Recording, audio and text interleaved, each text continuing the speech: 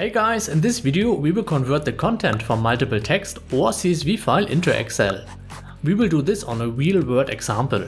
A subscriber asked for help on our Discord channel and I thought the solution I came up with might be also helpful to some of you.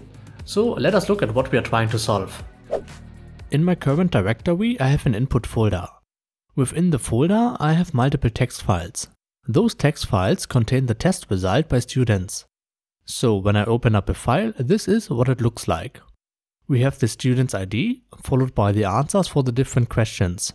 A tab separates each value within this file. And for every student, we have two of those files. So one for the English results and one for the math results.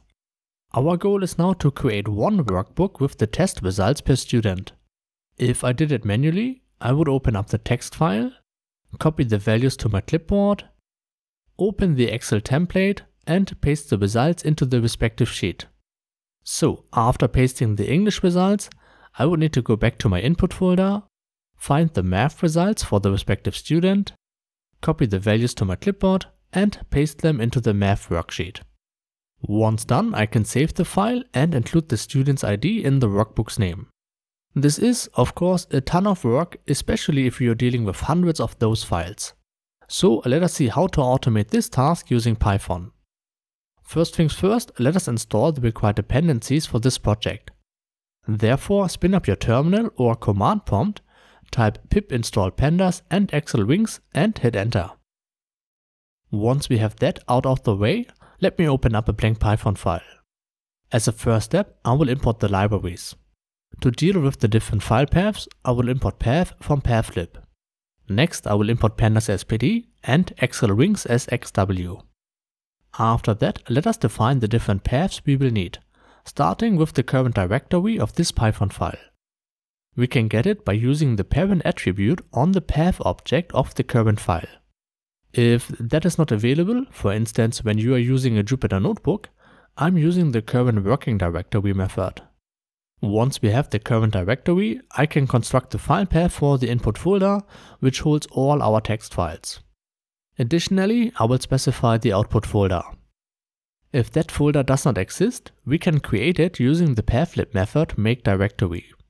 However, if we already have a folder called output, pathlib will raise an error.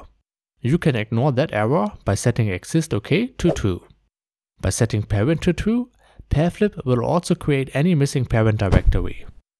As a next step, I will list all text files inside the input directory. This is what the files list would look like. And last but not least, I will also define the file path to the Excel template. With our paths in place, let us now think about how we can group the two different text files. So as you know, we have two files for each student. One for the English and one for the math test. I was thinking of creating a set of keys. So the key for the following text file would be this. In just a moment I will show you what we are going to do with that key. But first we need to create this set of keys.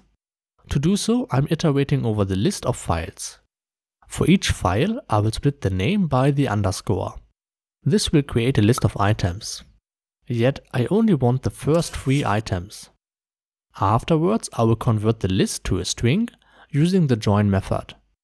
To ensure that I do not have any duplicates, I have converted it to a set.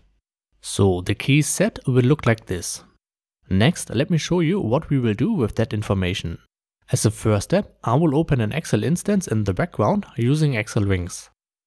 For each key, I will now open our Excel template. The idea is now to iterate over the text files in the input directory. If the file name matches the key, I will insert the content of the text file into the Excel template. So first I will iterate over the text files. Next I will check if the file name starts with the name of the key. If that criterion is met, we know that Python found either the text file for the English or math results. Next I need to check if the file name ends with _eng. If so, we will create a pandas data frame from the text file using pd.readCSV. In our case, the values are separated by a tab. Once we have stored the data in a pandas data frame, we can insert it into the Excel template using _Excel_Wings. The English results should go to the English sheet in cell range A8. As I do not need the index, I have set it to false. Okay, and now I will simply repeat the same for the math files. I just need to make sure to change the sheet name. After we have inserted the values into the template, I will save it to the output directory. For the file name, I use an f-string and concatenate the key with underscore results. Okay, and that is all there is to it. Now, running the script might take some time depending on how many files you are dealing with. But once done, you should have a new output folder. Inside this folder, we will now have all the generated spreadsheets. And just to validate the results, let me open up one workbook. If I go to the English sheet, we could compare the values with the ones from the text file. Okay guys, and that is all I have for you today. As always, if you have any questions, please let me know in the comments. Thanks for watching and see you in the next video.